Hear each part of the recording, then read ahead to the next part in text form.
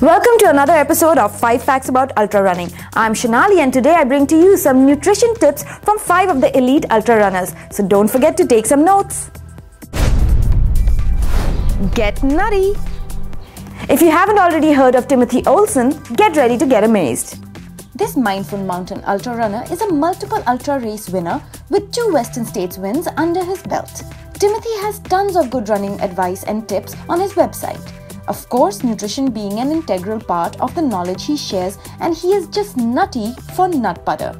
Nut butters are great for runners because they provide a quick hit of energy along with getting protein, carbohydrates, fiber and mostly unsaturated good fats.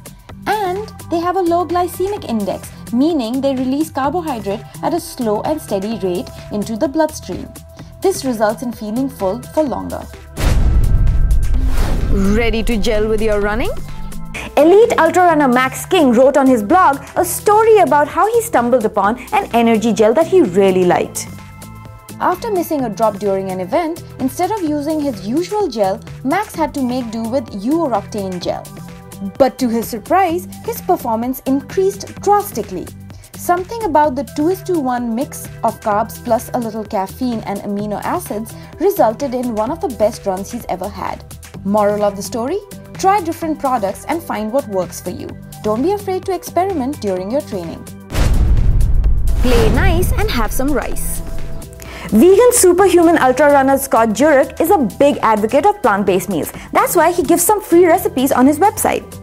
Scott, who is one of the best ultra runners the sport has ever seen, even has a recipe for seaweed-wrapped rice balls on his website, for free no less. He said, it's packed with carbohydrates, it's not too sweet, and it's soft and easy to digest. A great source of electrolytes and salt. That pretty much explains why this simple food is such a great race time snack fuel. Counting calories. Marshall Ulrich is an anomaly. This American ultra runner has completed 124 ultra marathons. On his blog, Marshall gives a lot of advice. Of course, in addition to giving the 60-20-20, that is the carb, protein and fat consumption ratio ideal for a runner's diet, he also gives a very important tip. Eat 100 calories per mile or 300 calories per hour. Consume an additional 100 calories per 1,000 feet of elevation gain. Listen to your body and eat what you crave. What a valuable piece of advice. Caffeine by Speedgoat. Karl Meltzer, aka Speedgoat, is not only one of the most accomplished ultra runners but also one of the fastest.